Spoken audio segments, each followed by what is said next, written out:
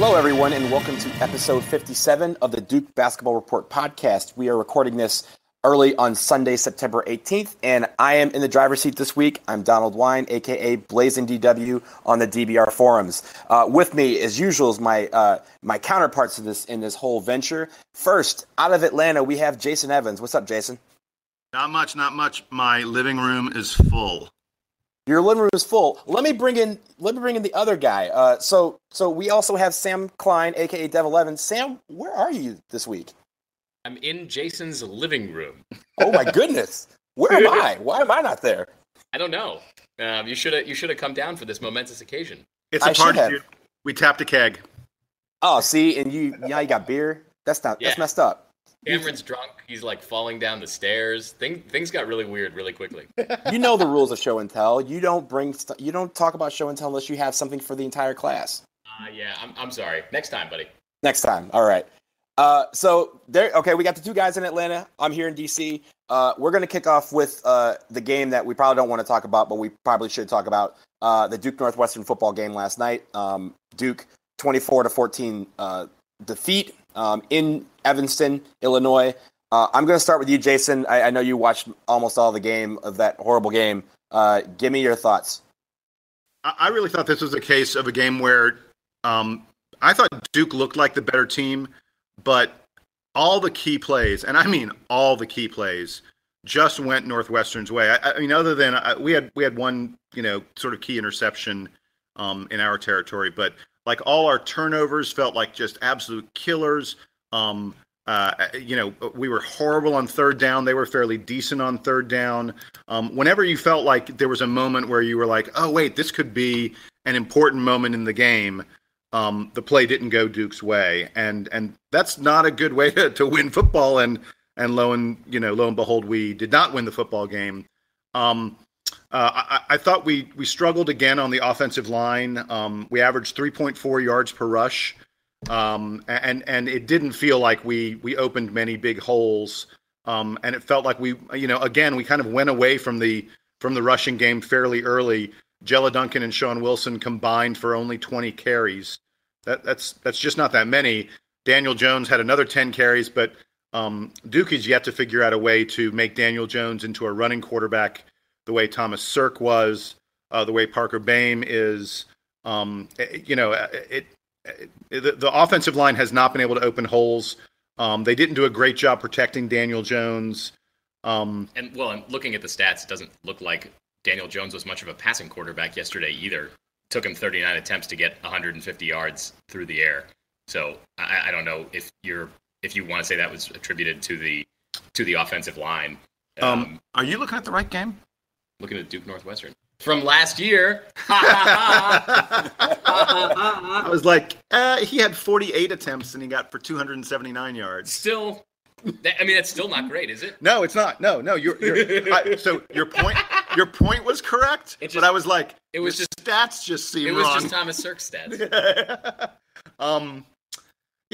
So like I was saying, I just felt like the important moments didn't go well for Duke. And the special teams disasters, the botched punt, where it just went through the punter's hands, and we ended up giving them the ball on the 45 on our 45 instead of giving them the ball, pinned in their territory, and they promptly, immediately, very next play, score the go-ahead touchdown. I mean, that's a killer. There's no question about that. The place kicking game, A.J. Reed continues to look absolutely lost out there. He missed an extra point. They said it was something like first time at 168 or 162. I forget the number. It was 160-something consecutive extra points by Duke football, probably 159 of them by Ross Martin. I mentioned in the outset that it was a 24-14 defeat. It actually was 24-13 because I already had forgotten about the fact that we had blown that extra point. Yeah, and we missed a field goal, not a particularly long one. Reed is really, really, really struggling. And by the way, I want to really quickly mention about A.J. Reed because I'm sure there are Duke fans just bashing on him, really wailing on the poor kid. He's just a freshman. This kid knows how to kick. When he committed to Duke, he was considered one of the 5 best kickers in the country in terms of recruiting. Duke was thrilled to get him, and he's the kind of recruit that you want to get. We offered. He visited Duke. We offered, and like within 3 or 4 days, he committed. Now, it wasn't a high-profile commit. It wasn't something where everyone was, it wasn't like Jack Sears, the quarterback who just committed, where everyone was going gaga over it. Kickers aren't like that. People don't go crazy over kickers. But this was a very good recruit. There were a lot of teams after him, and the moment Duke offered, he accepted. And my bet is he's going to figure it out. He's got something going on mentally, or maybe there's some little mechanic thing going on with him. But I don't want us to get down on him. The kicking game, place kicking game, is just too important to your success. And I think he's going to figure it out. And I hope he's going to figure it out. We need him to figure it out. Well, and he is only a freshman. And yes. And I presume that and a true freshman, not even a redshirt freshman, right? So I would imagine, I mean, the kids from Alabama, maybe the game does move this quickly in high school football in Alabama, but yeah. I'm sure the game is moving faster. And that those defenders are coming off the line a little quicker than they did when he was in high school. So he may be adjusting to that. And like with a lot of aspects of this team, it's young and it's going to take time. I mean, it's the same thing with Jones. It's the same thing with Parker, perhaps. A lot of the guys in the offensive line. I know that in our season preview, Bob Green noted the experience of the offensive line, but it's young experience as opposed to old experience. So they don't have all the old guys to lean on, even with the experienced guys are less experienced than the previous experienced guys. Right. And so all those things time to come together. Yeah, you have to also remember that Parker Bain was thinking about starting. We had Tom Sirk that was on his way back from injury and then re-aggravated his injury right before the season started. So Daniel Jones probably is not supposed to start this season. And as a redshirt freshman, that's a very important – it's the most important position on the field, arguably, as your quarterback. And it's in the hands of somebody who, as of August 5th or whatever, was not projected to start the season. So that's a big step that you have to overcome. He's really learning by fire right now. And same with the kicking game. I mean, last year, our kicking game was responsible for a lot of our points. And now that's in the hands of a freshman, too, who is just now learning the ropes. And I think it's going to take some time for these guys to let the game slow down and come to them and be effective going forward. But, I mean, if you're looking at the stats from this game, like the stats are pretty equal from between Northwestern and Duke. We only had 10 fewer yards on the same number of plays. We only were like 30 or 40 yards off in passing. We had more rushing yards. We had one more first down than Northwestern. And everything else was just kind of about the same. But like Jason said, those big plays, just backbreaking, just like last week against Wake. Like those big plays are the ones that really affected the momentum of the game. And I think that is where we're lacking this year as opposed to some of the games that we were pulling out last year. Yeah, well, and look at third down. Duke was 5 of 17 on third down. And I think 2 of those conversions came late when the game was really over. At one point, I remember we were like 3 of 13 or 3 of 4. I think we were 3 of 14 at one point. If you're interested, we were similarly bad last year against Northwestern because I was just looking at the statistics. Oh, yes, there you go. But yeah, to me, it just kept on coming back to, I would see a play and I'd go, this is an important play, and we'd blow it. And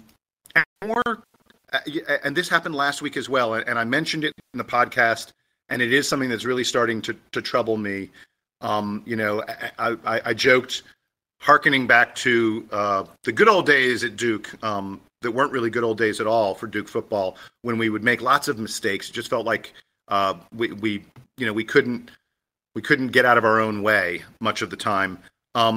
There was a lot more of that this week. I mean, we got really lucky late in the first half when Breon Borders, Northwestern went for a long field goal. I think it was 49 yards, and it came up short. But Breon Borders ran into the kicker, and I mean really took him out. Not a 5-yard, but a 15-yard running into the kicker penalty, and Northwestern got to take another field goal. Now, they missed that one. But when they were lining up to take the second one, these are the kind of plays that kill you. And I was sure they were going to make the field goal. We got lucky that they didn't. But the mere fact that we gave them that chance, that you gave them another shot at the field goal, 15 yards closer, and there were other penalties. The penalties, to me, just came at the most inopportune time, almost every single time. I'm sure it's driving David Cutcliffe crazy because the moment he arrived at Duke, these were the things that he fixed.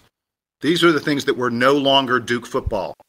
But it's troubling this season to see it, and I think that the reality of the schedule that's coming up, and I know in a couple seconds I think we're going to touch on some of the things that are coming up for Duke, combined with how we've performed so far against probably the easiest 3-game stretch of our schedule, and we're only 1-2. We got to say it. This feels like a rebuilding, not a reloading year for Duke. It's unfortunate. I mean, we've been spoiled by what we've done the past 4 or 5 years. But it is what it is, and we're still supporting the guys, and I'm still hoping they can turn this around, because it's little mistakes that can be fixed.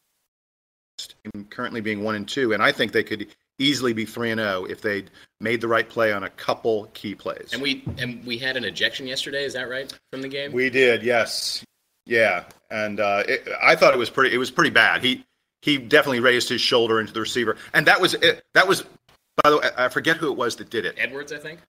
No, was it Devon? It wasn't Devon Edwards. Maybe not. No, I don't think it was. Donald, who got ejected?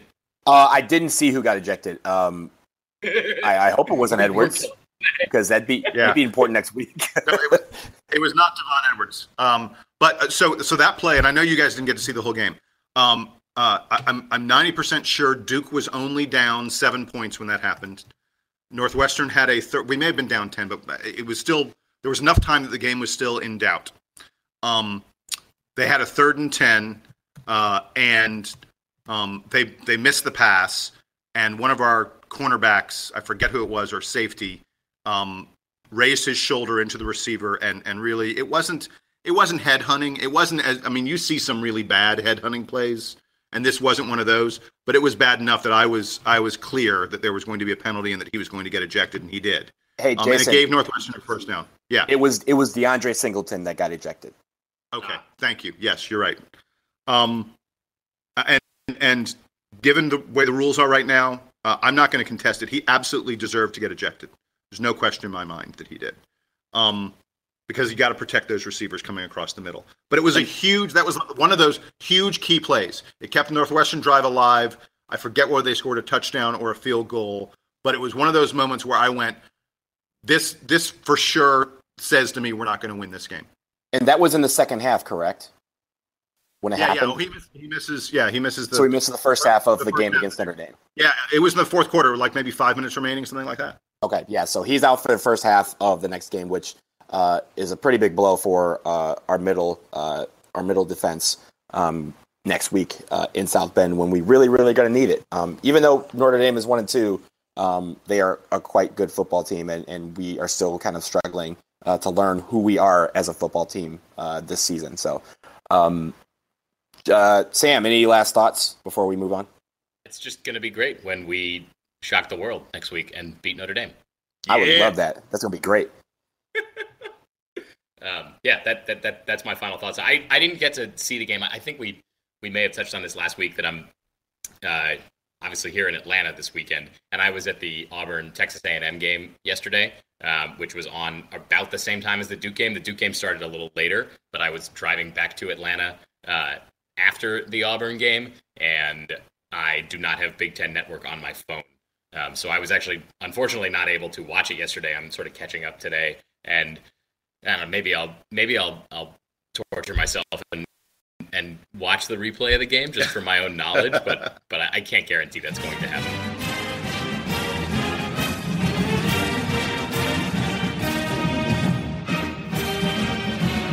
And with that loss, Duke moves to 1-2 on the season. And going forward, as Jason said, I think the three easiest games on the schedule are behind us, and we have a very difficult schedule going forward. Moving forward, we go to Notre Dame next week. Then we host UVA for homecoming. We host Army. We are at Louisville, which I know some of you guys watched that Louisville-Florida State game. That's going to be an issue. We have a bye week. Then we're at Georgia Tech, home against Virginia Tech and North Carolina. And then we finish the season at Pitt and at Miami, who have both improved tremendously in the early season. So I'll start with you, Sam. What are you seeing from the rest of the ACC that gives us hope going forward? The best thing about the schedule looking forward is that Duke has time to prepare for all of these teams and get better as the season goes along.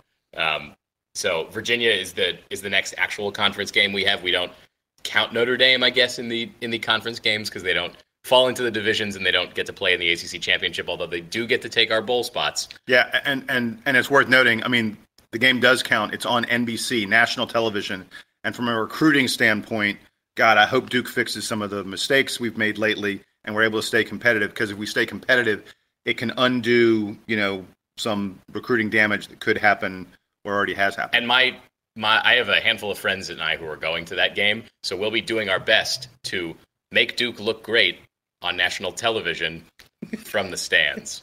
So look out for us. But yeah, so Notre Dame's going to be a tough game, obviously, although they've fallen maybe a little bit in the last couple of weeks. They did lose to Michigan State yesterday, which is obviously not something you can be very upset about. But if you're nationally competitive the way that Notre Dame is, then that is upsetting. Following Notre Dame, Duke has Virginia, which should be easy. Should be easy. We just lost to Wake and Northwestern. Virginia is the way that Duke is this year. They lost to Rip earlier, who's still in FCS school.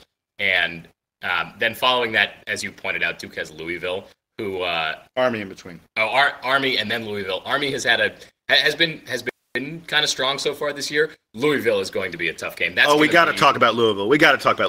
In years past, we've this on the podcast before about how Duke plays these juggernauts and sometimes gets just knocked. Is known for having the best recruits in the conference. They have some of the very best coaching in the conference. I mean, say what you will about their methods and how often their players are cheating at music class. Florida State wins football games. They win every year. They're always competitive with everybody, and they looked terrible against Louisville yesterday right from the start. I mean, the game was over in the second quarter. Yeah, how often is Florida State out of a game at halftime? Right. It doesn't happen. It was 35-10 at halftime, and it felt like it could have been. I mean, Louisville hung 63 on them. If you told me at halftime Louisville was going to hang 70, 77 or more, I would not have been surprised. They looked utterly unstoppable. And I know that coming into the season, Louisville was supposed to be good, and the talk was kind of, Clemson and Florida State are 1 and 1A in the ACC, and maybe Louisville will be able to squeeze out a win against one of them. And all of a sudden, Lamar Jackson, early in the season, could be the front runner for the Heisman Trophy. There's no question he's the front runner for the Heisman right now. Yeah, he had the stage yesterday and totally took a hold of it. And he's got more opportunities against good ACC teams and against Houston late in the season to think he's not going to do it. I mean, they protect for him, and he can get out, he can run, he can pass. That kid is as good of a quarterback as probably the best we've seen since Jameis Winston, and could be better than Jameis Winston as far as college production goes. So Duke has to play at Louisville on a Friday night. So a short week of preparation prior to that game, and then playing in their house, which was a nightmare for Florida State yesterday in a noon game.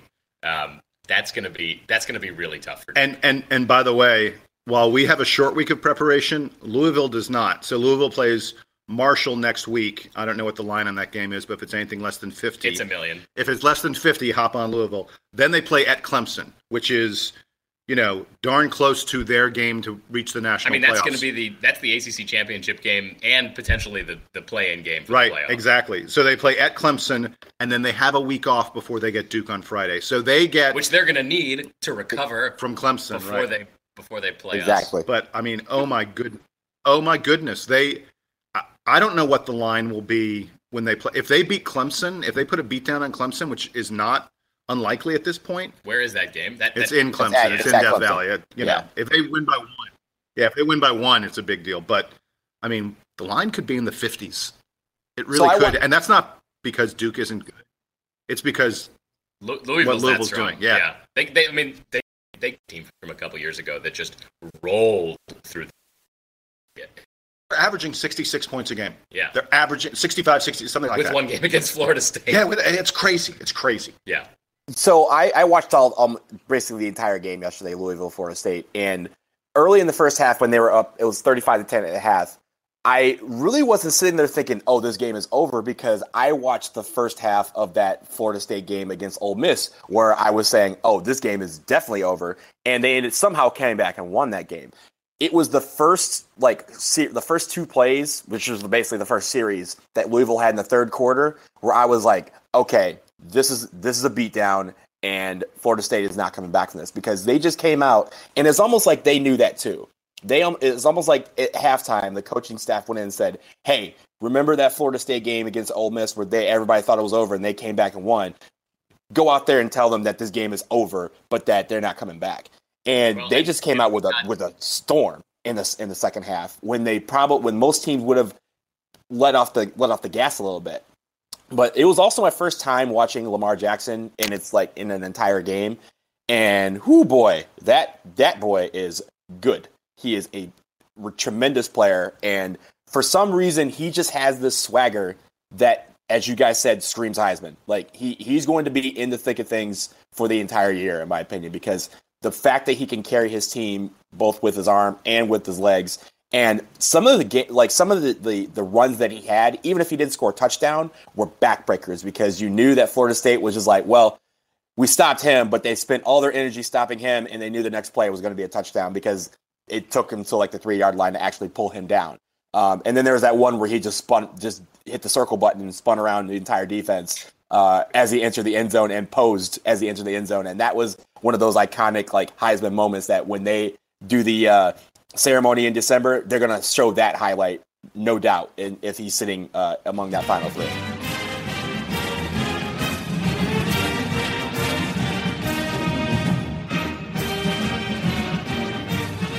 And now we're going to move on into basketball, and we're going to talk about something that in the history of Duke University basketball program has never happened, and was going to happen twice in October. On October 19th and October 25th, Duke basketball will hold their first ever basketball pro days. And that is where, we're going to have a lot of scouts coming in from the NBA to practices, and Coach K is allowing them to view our team in practice to see, to kind of scout them out and give them some feedback as to some of these guys' chances to make it at the next level. It's something that Coach K has never allowed before. It's something that occurs on occasion with a lot of programs around the country, namely like Kentucky, Kansas, and some of the other big programs. But Duke has always been very secretive and closed about their practices. So for this to open up, for Coach K to allow scouts in to see his team before the season starts, is something that's pretty much unheard of in around these parts, and is, like I said, a first for our program. I'll start with you, Sam. Like, what do you think of this, and what do you expect will come out of these couple of pro days that we have next month? Hopefully, it allows for the program. I get why they want to do it because it removes, I think, a lot of the distraction. I'm not sure if you're correct, Donald, about them being closed all the time to the scouts, because I know and these two things may not be related. On the football side, there are scouts at every practice, or at almost every practice, NFL scouts at almost every practice, and they're kind of free to walk around and do whatever they want. I would imagine that basketball is the same way. What's notable here is that they've limited that access to particular days when it's early in the season. They are still probably installing parts of their playbook, but more importantly, they can focus on doing the things that the guys want to show off for the NBA scouts that may not get shown in the games. Especially, you might look at a player like Marquise Bolden, who may only played 15 minutes a game this year, but is expected to be a high NBA draft pick. He might not get the opportunity in big games this year to really show off the things that he wants to show scouts for the draft potentially next year. And this is a good way for the staff to say, listen, we're gonna have these practices in a way that showcases you guys. They might not run drills where the guys at the end of the bench get to play as much. They might do more things that showcase the skills that are going to get the guys drafted. And frankly, it's a recruiting tool, right? It allows the incoming guys, the high school guys, to say Duke. Because I think the rap on Duke for many years, and it's sort of fallen off, is that Duke doesn't get guys to the pros, or they prepare guys for playing the Duke way and not in the professional way. And Coach K has obviously turned that narrative around a fair amount, but another way to combat it would be to say to the prospects, listen, you're going to come here and you're going to play for our team, and we're trying to win championships, and that's the goal. We also recognize that all of your ultimate career goals, any kid who's getting recruited to Duke wants to play professional basketball, wants to be in the best position possible when the draft comes. And this pro day thing that the staff has decided to engage in allows them to cover both of those to meet both of those goals and to be there for the kids, because ultimately, the program wants to be able to serve their students in a way that fosters continual returns, and more so than ever, because now that every guy who comes in is a top guy and expects to leave, you have to be competitive in that way, and to be competitive with those kids, you have to show that you're going to showcase them. I think it also probably takes some of the pressure off if they used to have NBA scouts regularly at their practices. It takes some of the pressure off the guys to perform a little bit more in practice, and so they can focus a little more on who the upcoming opponents are, and not about who's getting reps in practice, who's getting shots, there's only one ball, et cetera, et cetera. So hopefully it allows them to focus on the games at hand. And as you noted, these practices are both going to be in October. They're not late in the season. They're not during the ACC. They're not before Duke has big games against big opponents. So I think it's a good thing.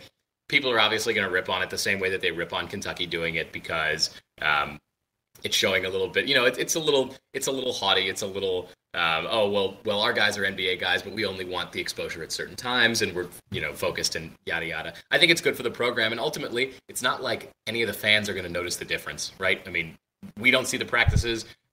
We don't hear much about the practices other than what Doris Burke might say offhand because she saw practice this week, in her game commentary. It's a minor story for the fans. It's a big deal for the recruits, and not really for us. I want to point something out that I think is an important thing to note. This is not for the NBA. This is not for the GMs. This is not for the scouts. Yes, they will be there, but they're going to have months of game film to watch on these guys. Before they decide to draft someone, they're going to bring that player in for an individual workout where he will work out against other similar kind of players. In June, not in October. Exactly. That was going to be my next point. Yeah. And it won't be, in October. It'll be, in June after they've played a full college season and they've worked out with all these guys. If you're a real draft prospect and the NBA is actually looking at you, you're going to hire a specific coach who will work with you once you get done at Duke before the draft comes around. So to be very clear, this is not for the scouts.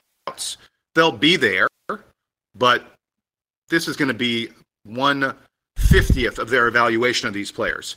What this is about is Duke making it very, very, very clear to recruits that Duke is a place that will prioritize getting you to the NBA. And that's fine. That's what Duke should do for players this caliber. These guys are coming to college because they're going to eventually play in the NBA, and they want the best instruction and the best fit for preparing them for the NBA, both as basketball players and as individuals. And this is Duke saying, hey, this is another way that we do this for you. And I think that's an important message to them. And then the other audience for this is the current Duke team. And this is saying to the guys on the current Duke team, gentlemen, we're going to show you off to the NBA and then put the NBA out of your mind. It is not about the NBA. It is about forming a Duke team, coming together and performing as best we can as a team and having team goals.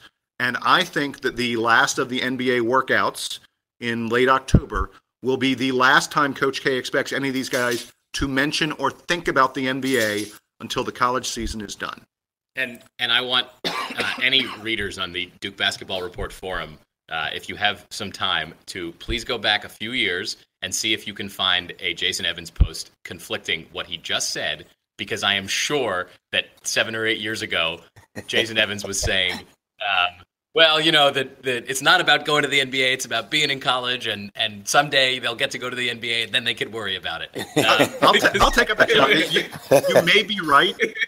You may be right. I don't know if it exists for sure. I'm just guessing based on the way that fans change their minds about things, because I'm sure that I said the same thing, back in 07, 08 time frame when none of our guys were getting drafted. 07, 08, I agree with you. Probably I would have thought differently, but I really feel that the college game has changed. Yeah. The nature of why these kids are coming to school has changed, at least in terms of the expectation for how long they're going to be there and that kind of thing. I mean, it's a different world, and props to Coach K for adapting to that world, and this is part of that adaptation. Yeah, I think he's been the best at. I'm ripping on fans in general. You don't get direct ire. You just happen to be sitting in front of me. Well, I think we've been the best at changing and adapting as this rule has evolved, because we probably, quite frankly, had the most to adapt to. We weren't going after quote unquote players who were going to the league. We only had a couple guys who left early, not much less after their freshman year or sophomore year. And so even when those guys graduated or left, they were graduating before they left early. So we were in this kind of little lane that we had, and we kind of had to prioritize, hey, if we're going to go after the best, which is what we do, the best now are staying for 1 year and going to the league. So I think that when some people say, hey, I hate we go after one and dones, I counter for, first of all, they're not one and dones until they actually leave. There's a bunch of players on our team right now who were considered one and dones when they came to college, and they're still in a Duke uniform. So you have that angle, but you also have the realization that these players, that is their end goal, is to get to the NBA. It's just like anyone else. We come to Duke University to learn and grow and eventually land a good job. And so their good job is going to be one that's in the National Basketball Association. So I think that is. And go ahead. I was going to say really quick. I want to take folks down history lane. I think it's very interesting to think about. So in 1999, Corey Maggette became the first Blue Devil to leave after his freshman year. And everyone was like, oh, my God, that doesn't happen at Duke. Guys, they always stay for a little while. And it was then 2004 when Luol Deng became the second freshman to leave Duke. You guys know how long it took for us to get to the third one? 2012. 2011 was Kyrie 2011 Irving. with Kyrie, yeah. Yeah. So this is a very new phenomenon at Duke. And Sam, Sam mentions, go back and see what Jason and other folks were posting in 2007, 2008. I mean, back then, freshmen didn't leave Duke. Josh McRoberts, number one recruit in the nation, stayed until his sophomore year. Freshmen did not leave Duke. Freshman Kyle Singler, top 10 recruit. Exactly. Didn't leave after his freshman year. Yeah. Didn't leave after his junior year. Maybe he should have. Right. Although he's making plenty of money now. Although he's doing fine. He's doing fine now. But I think, this is, we've talked about the adaptation. Duke has changed its attitude. But more than that, I think pro basketball, high school basketball, college basketball has changed its attitude. It used to be that, you had to be truly, truly exceptional as a freshman to turn pro. Now it happens all the time. It's really incredibly common. And before we wrap up in this subject, as I've been doing my little historical lessons and looking at things, I got a great number to throw at you all. From 2011 to 2016, a 6-year span, because I'm including 2011, Duke has had 13 players drafted by the NBA. More than 2 a year. The NBA values Duke players, and that number, people, is going to jump by at least 4 and maybe 5 or 6 after this coming season. I agree. You're very high on Sean Obi's NBA prospects. I am. Yes. Yes. I was saying Brankovic, man. He's going to stun everybody and go pro. He's going to dominate. Yeah, actually, once we get into the season, you hate to push guys out the door, but it may be kind of fun to sort of look at and think, this Duke team, we really could have 6 draft picks in this team. And I'm sure we're going to be following it this year because the media will be discussing it. Yeah. And we are obligated as sub-members of the media to talk about whatever, all the NBA guys are talking about. Yeah, that's probably the nicest thing you've ever said about us, Sam. I appreciate that. Sub-members of the media. I need to put that on a business card. That's my new title. My Twitter handle. Yeah.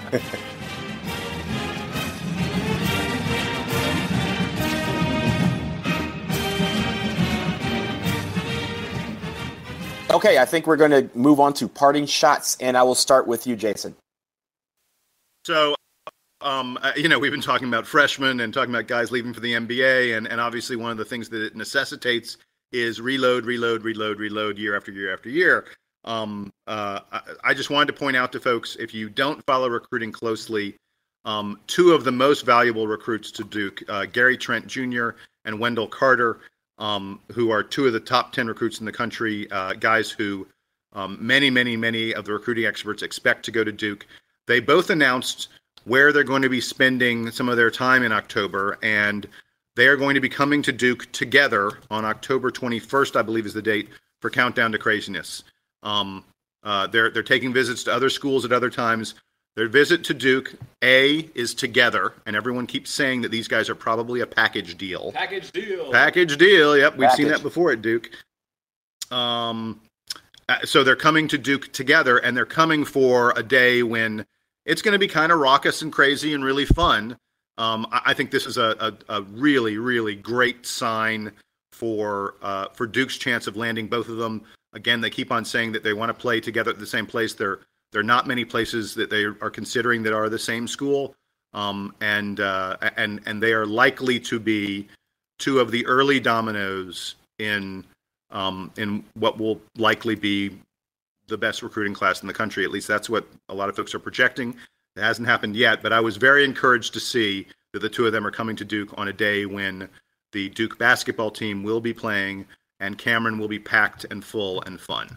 So if you're listening, Gary Trent Jr. and Wendell Carter, come on down. Shouldn't you be shouting for Wendell Carter? Doesn't he? Yeah, he actually, he doesn't live that close. He goes to school about 2.5 or 3 miles from where we are right now.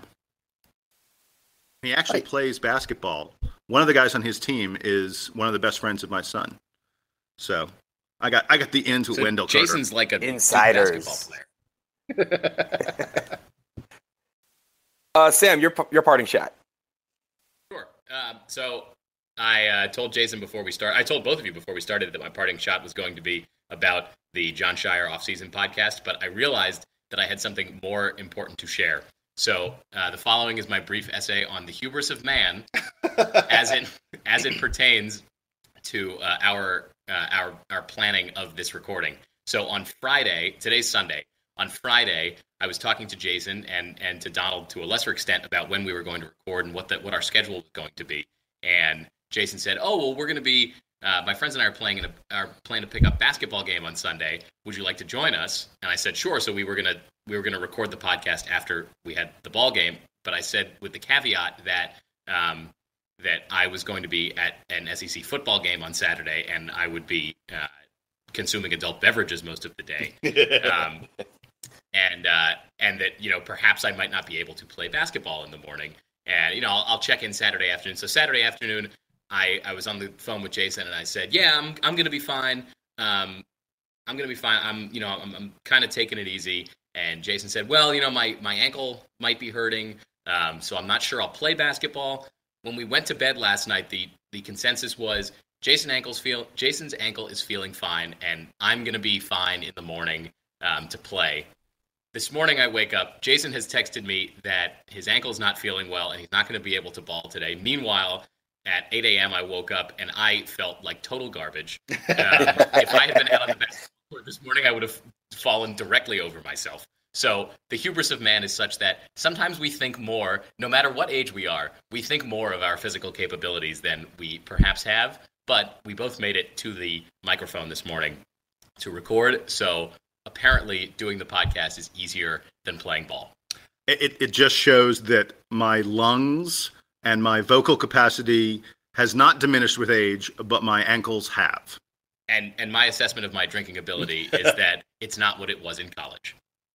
Sounds like I missed a weekend in Atlanta / Auburn. I was at a wedding yesterday, so I joined Sam vicariously in drinking many beverages of the adult variety. But I felt fine, though. I actually left that wedding early so we could drive back. It was on the Eastern Shore of Maryland, and drove back so I could get up this morning. Actually slept in, which was great. So thank you guys for not playing basketball today. But my parting shot is last week we talked about the NCAA moving a lot of events out of the state of North Carolina, and the day after we recorded, the ACC followed suit and moving a lot of the neutral site championship games out of the state of North Carolina, including the ACC championship game in football.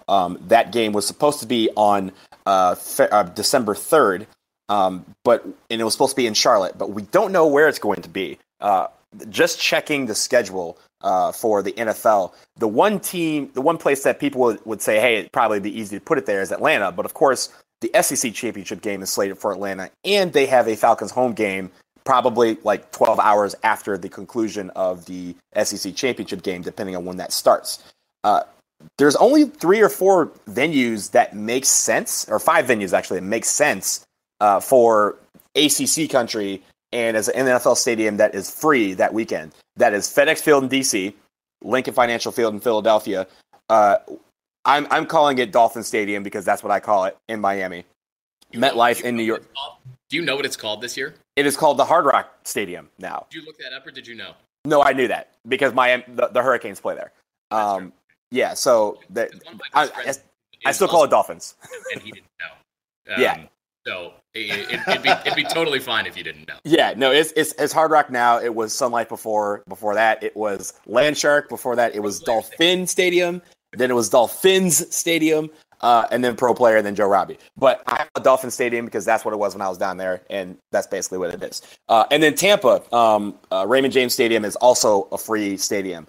MetLife is actually hosting Monday Night Football, but if there's a game on Saturday, you would think there's a quick turnaround, and that would be enough for them to change everything around. But it's going to be interesting to see where the ACC actually lands this thing. And I think the timing of the announcement was so that they can make these plans, and it's going to be interesting to see probably over the next week or two where they decide to have this game, or if they decide to just play it at a neutral site that is a ACC stadium that's big enough, like Florida State or Death Valley that has 80,000 seats. So it'll be interesting to see what that is, and I think that's going to be something that maybe Duke fans aren't necessarily worried about at this time, given our record, but is going to be something that the ACC will probably look out for going forward. Wait. Are you saying we're not going to run off 7 ACC wins in a row?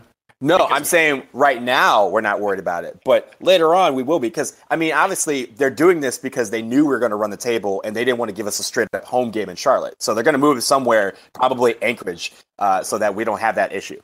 I don't know why they don't just honor the 1942 Rose Bowl and play the game at Wallace Wade Stadium. There you go, baby. The new Wallace, the newly renovated. But I think that's going to do it for the Duke Basketball Report podcast, episode 57. Remember, you can find us on the forums at dukebasketballreport.com. You can also find us on Stitcher Radio, on iTunes, and on SoundCloud. You guys down there in Atlanta, for Jason and Sam, I'm Donald. Thank you guys very much. We'll see you next week. Duke Band, take us out.